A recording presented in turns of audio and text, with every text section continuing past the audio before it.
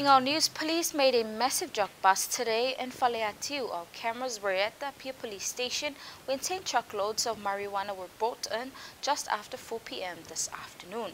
Here's more from Rosalie Stefano. A convoy of police trucks bringing over 10 truckloads of marijuana plants seized from a drug bust in Faleatiu at 6 a.m. this morning. The marijuana was seized from 6 plantations all located in Faleatiu area. We were targeting certain people for escape prisoner, Suitupe, and some other people for or people that are on parole or parole. I reoffend. So we were able to catch some of them. And we didn't catch all of them. We went up to Faletiu all the way to the top, where we've been before in 2015 and a few times in 2016. I think in 2015 we had quite a big catch as well.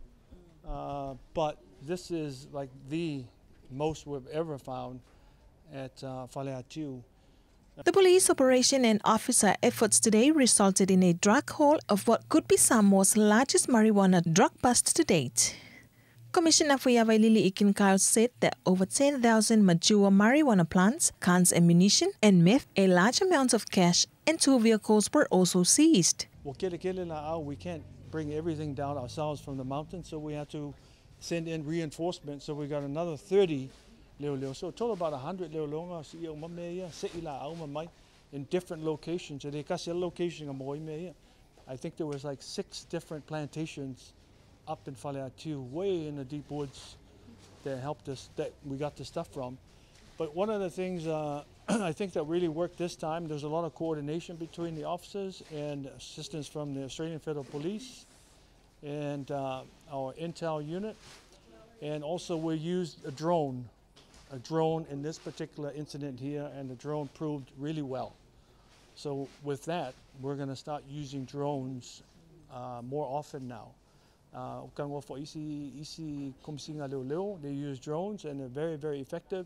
So now it just proved today that it was very effective. There's no way we could have got this much because it's very thick brush up there, and sending a drone up. The truckloads of marijuana and rubbish bags full evidence will all be processed weighed. At this stage, the street value of the drugs is yet to be attained, but there is no guessing it's worth thousands of dollars. Police Commissioner Fuiavailili says the police operation was successful. He also stated that during the raid, one of the escaped prisoners, Suitupe Misa, was spotted but managed to run away. The police made 6 arrests today. They include 2 females and 4 males. They will be processed and charged accordingly. Rosalie Stefano for Telephone.